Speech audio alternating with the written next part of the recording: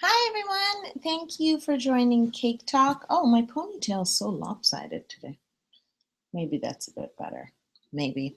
Um, so I want to get started. I'm wearing one of my favorite t-shirts. Let me move back for you. Yes. It's actually one of the first t-shirts I wore in How to Cake It in the introduction video, except the first one was black and it was different and had long sleeves. And now we've made it in purple. I happen to love purple.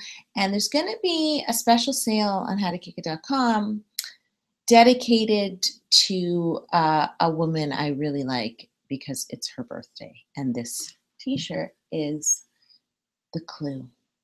Okay, I'm going to start asking, or I'm not going to ask you questions. I'm going to answer your questions. Oh, I have to bring up the questions on the side. I was thinking, where is everyone? That was my fault. Okay, here we go.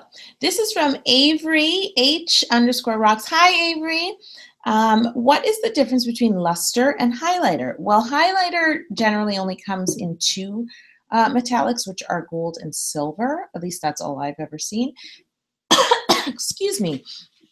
And they're just sort of more lustrous, more metallic, and more shiny. However, highlighters aren't technically edible. They are non-toxic, but they're recommended to use on parts of the cake that people won't necessarily eat, just like disco dust. Same thing. Disco dust is not edible at all. And that's the red stuff that I used on the Wicked Witch's slippers this week. But it does come in a lot of different colors. So luster is available in more colors than just metallic. Like there's greens and yellows and pinks and purples and basically the whole rainbow of colors. And they're a little softer too. I don't really know how to describe it, but on the end of your brush, they seem to apply a little bit softer and go on smoother than highlighter does. That's just my opinion. But yeah, that's the basic difference. I know that there are different brands that I've even never tried myself because they're not readily available to me, but I love trying new lusters and new colors whenever I see them. Okay, next. This is from Ashlyn.wines21 on Instagram. Do you ever reuse your cake boards? Yes, if I use a cake board at the base of a cake and I haven't like scratched it or it hasn't gotten wet or dirty, yeah, I absolutely like wash the surface back down and use them again. Obviously, the boards that I insert inside cakes with dowels for structure, those I don't reuse because they sort of get all warped and dirty from the cake. So no, and they're usually cut to a specific size. Okay, next. This is from Jojo Smiles on Instagram. I'm not that good at frosting. How do you know the amount of frosting to add when crumb coating? Well, when you're crumb coating, you just want to add a little bit of frosting at a time on the end of your spatula, and you really want to press it into the sides and the top of your cake because you're just kind of putting down a layer of frosting to glue all the crumbs to the cake. And you don't want to waste it because if you put a ton on and you crumb coat and then you have all this extra crummy frosting, you don't want to ice your cake with that. So you just take a little at a time as you crumb coat until the whole cake is crumb coated. And sometimes you have a little bit left over, just eat it with some cake scraps so that you can use nice new frosting when you ice your cake after your crumb coat. Okay, I always do this. I always read the question, put my phone down. I shouldn't do that. I should keep it in my hand. Okay, here we go. This is from Jessie_148 on Instagram. Why do butter and sugar have to be room temperature? Well, if your butter is cold from the fridge and your sugar is naturally room temperature, then when you go to cream them, you're just sort of making your job a lot harder, especially if you're using a spoon or a hand mixer as opposed to a mixer. But even when you put that into a stand mixer, you can really hear like the gears grinding, because it has to beat the butter that much harder. So if your butter is room temperature and your sugar is room temperature, then you're going to get the nicest, fluffiest butter and sugar combination. And at the end of the day, that's what you want. The more air you can incorporate there, the better that your batter will be. The better your batter will be. Okay, this is from Melisside on Instagram. What are the decorating tools that you use most besides the basics? I'm starting a home bakery and want to buy smart. Okay. Well, I'm not sure what you would consider basics, but if you're doing cake decorating, good rolling pin is very helpful. A good French rolling pin to pull to lift up your fondant if you're using fondant is also very helpful. A fondant smoother or two, sometimes two comes in handy depending on the type of cake that you're making. A sharp paring knife and a sharp serrated knife. I can't say it enough. Of course, I'm going to say a ruler. And then a variety of spatulas. Like I have spatulas that are small, large, offset, not offset. It's really, really helpful just to have a variety. I didn't go out and, buy all of this in one shot. I built up. So I just bought my cake pans as I went. And over a lot of years, I have collected a lot of them. So that's where I would start. I'm not sure if I've missed anything. Piping bags and some tips if you're going to do that sort of cake decorating. And I also loved sets of cutters, like round cutters, square cutters, star cutters. Those can be very helpful too. So good luck with your home bakery. Yeah. And don't worry, you'll collect all the things you need over the years. Okay. Oh, this is a really popular question at the moment. This is from Sienna_Link_17 on Instagram. Can you do the 100 layers challenge, but with fondant? This is probably one of the top questions now. Half of you want me to do it with fondant and half of you want me to do it with cake. The reason I haven't done it is, truthfully, it's just super wasteful, because if I were to roll out 100 layers of fondant and pile them on top of each other, I'd obviously want to do it in different colors, so at least you could see and count the 100 layers. But then once all those colors touch each other, they're going to stain each other, and I'll have to get rid of the fondant. And also because once I roll it out and leave it out and put another layer and another layer and another layer, then all those layers are going to get an elephant skin and dry out, and so I won't be able to reuse that fondant. So I find this request interesting because there's so many people who watch How to Cake It who are so concerned over what happens to the cake, and they're very concerned as to whether it gets, thrown in the garbage. But if I do this 100 layers of fondant, it will get thrown in the garbage. So that kind of makes me feel really bad, and fondant is not that cheap. But yeah, this is a huge, huge craze right now. Okay. This is from ASMR_Delano on Instagram. What is the most abstract simple syrup flavor you think you could make? Huh. Abstract. Huh. I sometimes think something cool like a rose water simple syrup, or putting the petals of edible flowers into the simple syrup might be cool. I've never done that before. Well, the closest thing I've done is the lavender simple syrup that I did in what's that? Easter mega cake. Yeah, that's probably the most different simple syrup I've ever made. But I'm open to suggestions as long as they go with the cakes I'm making. But I do think something floral would be kind of cool. Okay, I'm going to answer some questions on the screen because I don't want to ignore anyone. Okay. Oh, wow, that's funny. Okay, this is from Jeanette Becker, and I was just talking about this. Hi, hey, yo, how can I avoid elephant skin on fondant? Could it be the quality I'm using? I'm going crazy. I can't get rid of it. Yes, I do find different brands skin differently. And that's really difficult. Some brands get a skin almost instantly. So by the time you're rolling it out and trimming it and picking it up to put it on your cake, it already has a skin. That drives me crazy. I've been there, Jeanette. I've been there. Yeah, try different brands. If you're using a brand that you find on the dry side, you can also need a bit of vegetable shortening into the fondant before rolling it out. But basically, the drier the fondant is, A, the harder it is to roll out, and B, the faster you have to be with it. But sometimes that just doesn't work. Sometimes it's just dried out, unfortunately. But elephant skins drive me crazy. Crazy. Okay. Next question.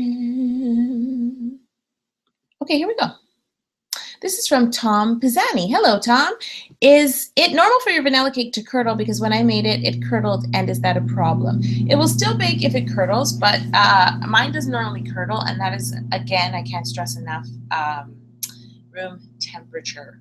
So you want your butter to be room temperature. You want your milk to be all the way room temperature, not a little bit cool, room temperature. In fact, I'd prefer it if you even used it lukewarm. Like if you had to put it in the microwave, you know, for a minute on defrost or whatever, just to get all of the chill out of it, that will really help with the curdling. Because what's happening is if anything is cold, even if it was room temperature, let's say, but your room is on the cold side, once you're mixing it, when the fat and all the, especially all the liquid, like the milk, get together, that those little butter bits just don't smooth out. They curdle, basically. They basically curdle in the liquid. So room temperature is really important. Really, really beat your butter and sugar. And then also when you're adding the flour and the milk, remember to alternate. Alternate and mix. Mix until that flour is incorporated, scrape it down, add the milk, do the same thing, and repeat. So hopefully next time it won't curdle. Okay, next. Okay, here's a good idea from Christian Cruz. If you end up doing a Ghostbuster cake, it would be cool to see simple syrup green. Green simple syrup, that would be very cool. I haven't done colored simple syrup. I've only done colored cake and colored buttercream. Huh. Okay, here's another question. Oh, Silly Willy. I'm going to answer your question, Silly Willy. Do you make your fondant or buy it? I buy it. I always have. I use a ton of fondant. I would be making fondant for days. Also, making fondant can be hard on the motor of your stand mixer, and I use way too much. So I buy my fondant, and I enjoy that. Okay, next. Oh, wow. This is a good question. This is from Fatima Mula. Hi, yo. Has a cake ever frustrated you to the point of crying before? Absolutely. Not on the show. Let me think about it. No, not on the show. Not to the point of crying. Actually, when I made the ASAP science book for my back-to-school cake last year, I had some trouble. It was an extremely humid day, and I didn't know about my fridge. Yes, my fridge was breaking, and I didn't realize it until I was in the process of making the cake. So I kept putting my cake in the fridge, and it wasn't really cooling, so it was extremely sweaty. And if you remember that book, I had to write all over it. I wanted to cry. We actually we were filming, and we had to sort of stop the day. And we had to pick up the next day because I had to get somebody to come look at my fridge, and I basically couldn't finish, and I really, really wanted to cry. But it all worked out. It all worked out. So yes, of course, I'm human. Cakes can be frustrating. Sometimes things don't go the way you thought they would in your mind. But that happened to me a lot more earlier on in my cake decorating career. Now I think I'm good at thinking it through and sort of knowing the problems, learning from the problems that I have had in the past. Oh, here we go. This is an excellent question. Hi, Linda. I would love to know where you get your sphere bowls. I can't seem to find them anywhere online where they ship abroad. I live in the Philippines, by the way. Hello, this is from Katrina Castaneda. Okay, so the sphere, I have a few sphere pans. The 6-inch one I have, which I used, I think, in the ornaments. And I also think I used it as a kettlebell. I definitely used it as one of the ornaments, the biggest ornament. That is a Wilton pen. It's a 6-inch sphere. I think they only make that size. Then I have 2 smaller sphere pans. One is 5 inches and one is 4 inches. I actually bought those in the year 2000 in England at a cake decorating supply store. I've actually never seen them here where I'm from. I don't remember the brand. I should look that up. I do not remember the brand, but I bought them in a cake decorating store. I remember that they were so expensive, especially because I'm Canadian and it was in British pounds. But I absolutely love them and still use them to this day. I take great care of them. And then the biggest sphere pans I have, which I used for like BB-8, and Pokeball are actually two 8-inch diameter bowls from IKEA because they're very, very rounded and I love them. And when I saw them, when IKEA put them out, I thought, oh my gosh, I could bake in that. Actually, I think IKEA makes a smaller version of those. I want to say it's probably 4 or 5 inches. As long as it's pure stainless steel, then you can grease it and line it and bake in it. Okay, this is from Silly Willy. Oh, Silly Willy. I love your name. Oh, and I love that your icon is like a Bitmoji of you in front of pizza. I love that Bitmoji. Okay. What is your next cake idea? Huh. Well, today I am making, I'll give you a clue. Today, after I'm done, I'm going to be filming with Sasha and I'm making a form of hat, some type of a hat. And tomorrow, when we film, I'm going to be making one of the most requested cakes that I get. It's an object from my kitchen. He may or may not have a name. That's all you're getting. Okay.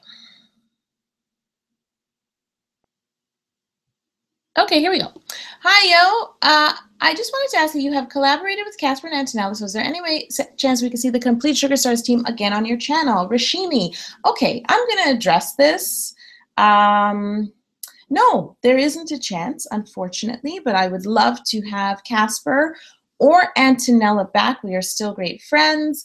Casper's been on my show twice, actually. I need to have Auntie back because she's only been on once. So I got to think of what I can make with her. I thought grilled cheese was like perfect because she loves cooking and her husband cooks. But no, unfortunately, you will not see the whole Sugar Stars team in this kitchen. But I will tell Casper and Antonella that you say hi. Thank you. And then next, there's so many questions today. Wow. Okay. This is from Hafsa. I don't want to say your last name because I'm going to ruin it. Hafsa Saifuddin. I'm so sorry. Hi, Yolanda. I wanted to ask, when will you do a collaboration with Rosanna Panzino? Please answer. Okay, I'm answering. I don't know. I would love, of course, to collaborate with the biggest baker on YouTube. That would be amazing. She does live in California and I live in Canada, so that would require some traveling. But yeah, that would be amazing. And it is also one of the most requested questions I certainly get on my Instagram and all over the place. So hopefully one day that will actually happen. Next question. Okay. Let me answer this question. This is from Hamza Chima. Hey, Yolanda, my question is, whenever I make Italian meringue buttercream, I get up to the point where you have to pour in the hot caramel, but at that point it splits and then goes to waste. What am I doing wrong? Well, first of all, I hope you're not boiling your sugar until it is caramel. Because if your sugar has turned brown at all, it is way too hot. It is past the point that you need to take it to. You need to take it to 240 degrees, and that is what is called soft ball stage. So if you are making caramel and pouring it in, you're sort of starting off the wrong way to begin with. You do need to make sure that the temperature is absolutely correct. If you go past that temperature and it's hotter, and you pour it in, what ends up happening is it's actually in the hard ball stage. And so it basically pours into the egg whites and then splits up and makes little shards of sugar, like basically the same way they would make hard candy. And you don't want that. You need to keep it at soft ball. And you need to make sure that your egg whites are whipped to a nice soft meringue, or a nice soft peaks rather, so that you can make your meringue. And then when you pour in the caramel, you don't want to dump it all in. You want to pour it to the side of the stand mixer in like a steady stream so that it's getting whipped in evenly and cooking the egg whites at the same time. So hopefully that has helped you. I hope you'll try again and let me know how it goes. Next question. Oh, I answered that one. Okay. Silly Willy says, thank you. You're welcome, Silly Willy. Okay. Oh, wow, here we go. Again, from Fatima Mula. I've heard people say expiration dates on food coloring shouldn't be taken too seriously. What do you say? Well, I think you should always pay attention to an expiration date, number one. Number two, I've never had a food coloring past its expiration date because I use it so frequently. But I will tell you that they do go bad. Sometimes when I have like a half container, and perhaps there's just a little more air in the container, I find that the gel food colorings kind of become a little bit granular. You can, first of all, they do dry up too. So sometimes they lose some of their moisture and the gel becomes kind of like sticky and gloopy. Is gloopy a word? And you can reconstitute them with a little bit of clear glycerin. So you can pour clear glycerin in, stir it up, and it should come back to the right consistency. But I that. So sometimes the first time I ever discovered that, I thought, oh, I'm sure this will still work. And I kneaded my food coloring into the fondant, and then I had all these tiny little bits everywhere. So once it gets to that point, I usually just unfortunately have to toss it away and get a new one. Okay. Next question. Okay, let's see. Oh, see, I'm doing this wrong. Every single time I answer a question, I'm supposed to delete it so that it doesn't confuse me. And I wasn't doing that. Okay. Next, this is from Sarah and Toasty on Instagram. How did you develop the recipe for your ultimate vanilla and chocolate cake? They are dense and heavenly. To tell you the truth, I don't even remember where I got the original recipe. When I was younger, I used to be crazy about cutting recipes out of magazines. Yes, it was before the internet. I used to be crazy about cutting recipes out of magazines. I also had, or my dad had some old like baking books. So I would always try them all. And when I found those two, I liked them as they were. But when I started to make novelty cakes, I just needed them to be stronger. So basically, I just kept playing with them, adding a bit more flour, trying to change the sugar content. The other thing is often when you find a recipe, it makes, you know, let's say an 8-inch cake or a 10-inch cake. But when I need to make a shark, I need to be able to multiply these recipes dramatically. And sometimes that actually changes how they bake. So that's another thing I had to test. So not only did I have to play with the recipe to make it nice and dense, yet moist and still flavorful, but to be able to make different quantities without it affecting the batter. So basically it was just time, a lot of time. A lot of time and a lot of baking and just noticing how the recipe reacts. And even when I got this oven, I used to bake at home in my mom's kitchen, and I found there was such a difference when I started to bake in a professional oven. So even at that point, I had to make some adjustments just because the oven worked so differently.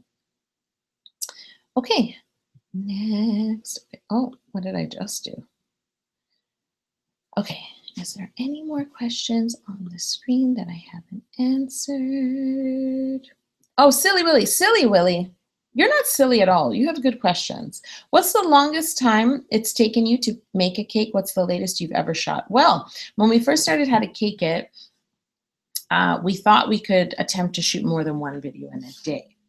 So there was a day where we shot 2 cakes. For some reason, I can't remember what the first one was. But the second one was definitely my candy cake, like the one that was checkerboard inside and pink and yellow and green with the shards of chocolate, the mega candy cake. And we shot 2 cakes in a row. But by the time I started the mega candy cake, it was probably like 10 o'clock at night. So we left here. It was Chet at the time, me, Chet, and Jocelyn left at 4 a.m. Yeah, that was so tiring.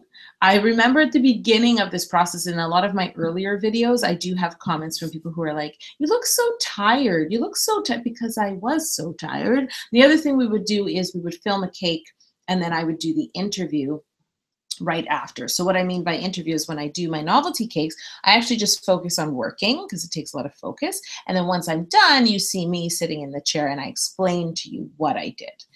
And we would often do that right after. And so I always appeared so tired because I was so tired. So we no longer do that. We usually do the cake and then do the interview like the next day or within the next 2 days so that I could be fresh and actually speak. Okay. Let me answer another question on here. Okay, this is interesting. At Abigail Pond on Instagram, what do you think your career would be without internet or social media? This is such an interesting question. And whenever I get this question, I know that the person asking it is younger than me because I actually grew up in a world without social media. And by the time I had social media, I was in my late 20s. So I'm kind of conflicted because I'm like on this fence. On one hand, I reminisce about what it was like without it, and on the other hand, I thoroughly enjoy it. But my career would be what it always was, which was standing in this kitchen making cakes. I did that for 16 years before anybody was watching me do it, and my career would still be that because that's what I love. I do love doing it on social media via YouTube and Instagram and all the wonderful things and Facebook because now it feels a lot more, it just kind of feels like a new step on the ladder. It feels very fulfilling to make the cakes that I want to make and show them to all of you and hear your reactions and feedback.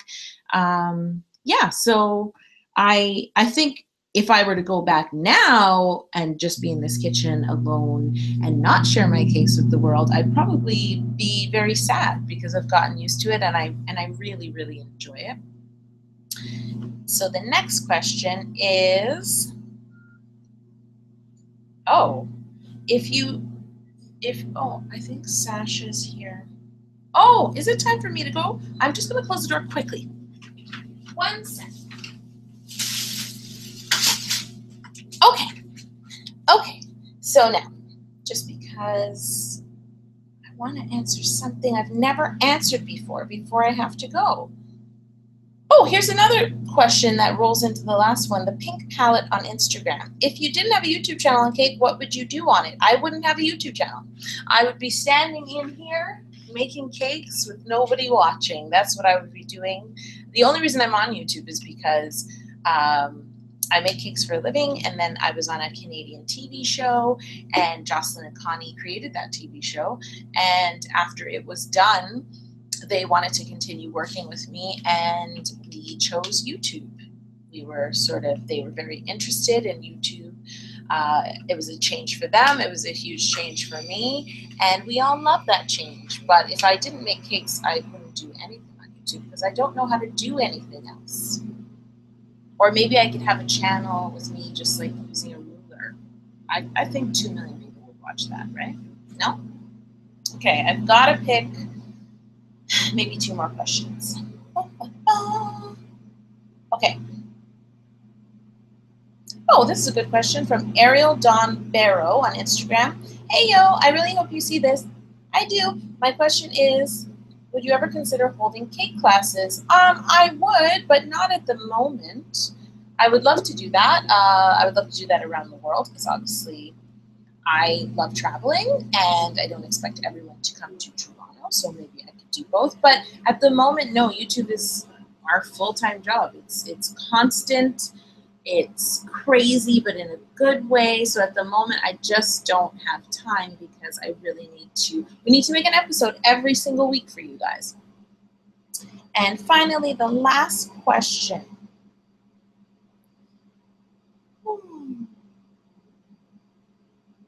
Okay, here's a question from Stephanie Urena. How does your cake stay full after taking them out of the pan? Like, how do they not fall apart? Well, they don't fall apart because my recipes, as mentioned earlier, are very dense. And also, I'm a big believer in cooling my cakes completely in the pan. And as well, when I carve them, I actually like to chill them in the fridge because it makes such a difference. There's a lot less crumbling. You have more control. Some cake decorators actually like to freeze their cakes before carving. I find chilling enough. But if you're doing it warm at all or just sort of freshly baked and just cooled at room temperature, you'll get a lot more crumbling, which can be really difficult, especially when making shaped cakes. So that is it. I don't think I have time. Wow. Oh, here's a good question. This is from Alicia Hall on Facebook. Hi, yo. what to use to cover your cake boards, especially when you make templates out of them. I actually don't cover my cake boards with anything. Cake boards in this country are sold covered in like usually either a silver, gold, or a white paper, and it's kind of like a wipeable paper, so they come covered. I am under the impression that in other countries they don't. I think they come just as cardboard, and then you buy the paper separately and cover your own. I have also used, in the cases where I have to make my own cake board, like sometimes I need a cake board that is wood, I'll cover those with shelf liner. So they sell this stuff that you can, it's like a giant sticker, and it's like food safe because people put it in their cupboards with their plates and stuff like that. So I have used that on occasion when I have to use a wooden cake board just because of the size or the weight of my cake. So I hope that is helpful, everyone. I have to get to work. I have to start filming in like half an hour. Yeah, I got to make my hat. What kind of hat will it be? Thank you, everyone, for coming. Bye.